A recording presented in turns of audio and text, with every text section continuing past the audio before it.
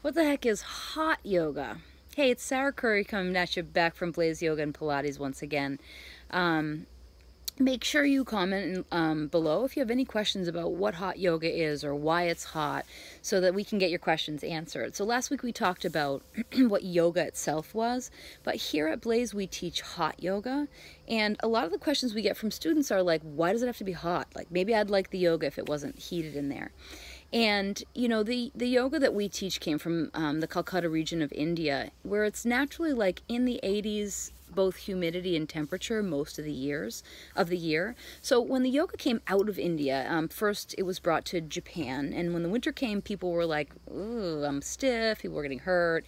And so one yoga student brought in a space heater, and then another one wanted their own space heater, and so it just sort of snowballed from there, this hot yoga phenomenon. But what's really cool about it is that while we kept those heaters, and the heat is an element in the yoga, we started to find out over the years through scientific research that there actually are all of these benefits to practicing yoga and exercising in a heated environment. On the very most basic and fundamental principle, when you're in a heated environment, your blood vessels dilate so that your body can regulate your core temperature.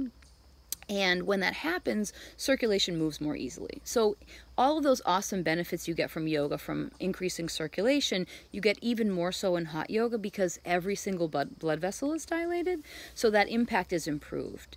It's easier, wildly enough, it's easier for people to balance. Balance and coordination is improved because blood vessels are dilated. People who have heart conditions can often have a easier time increasing exercise quickly in a heated environment because there's no constriction.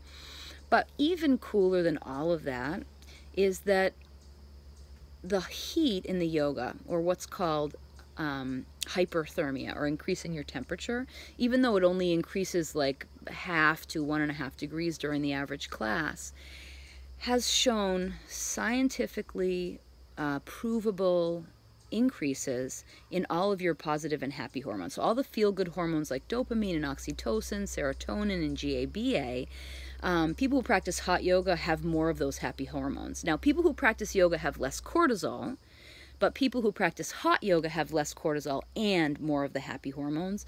And this research actually dates back a long time. So back in the 70s and 80s, there was research being done in hospital situations with people with severe depression, and they saw the same thing. And we're replicating that right now at the Mass General Bikram Yoga and Depression study. So the original form of hot yoga was Bikram yoga. That was brought to the US in the 1970s. And in the beginning, when we taught hot yoga, people thought we were crazy. I mean, when we opened here, people said that our type of yoga wasn't real, that it was only difficult because of the heat. Lots and lots and lots of myths around the heat and stuff like that. But the issue is people were feeling better in lots and lots of ways. And over the years of teaching this yoga, we have seen more and more disciplines of both yoga and other fitness modalities add the heat because it's such a powerful tool.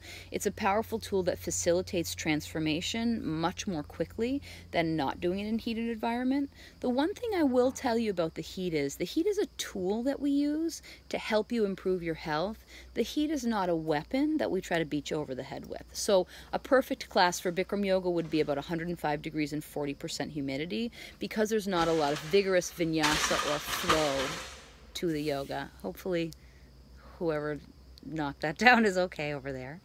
And in our flow classes like Barkan Vinyasa and Inferno Hot Pilates, it's about 10 or 15 degrees cooler than that because there's a lot more vigorous movement and a lot more internal heat generation. When the humidity is higher, the temperature in the class will be lower. So all of our teachers are trained in managing a heated environment, and they understand about heat index and the impacts of that. So you never have to stress out in class that it's going to be too hot for you. We're not trying to be the hottest yoga studio in town. We're trying to be the most effective at helping you achieve your health and wellness goals. So again, if you have questions about the heat or you want to know more about it, hit the like button and comment down below so we can figure out what it is that you're wondering about heat and hot yoga.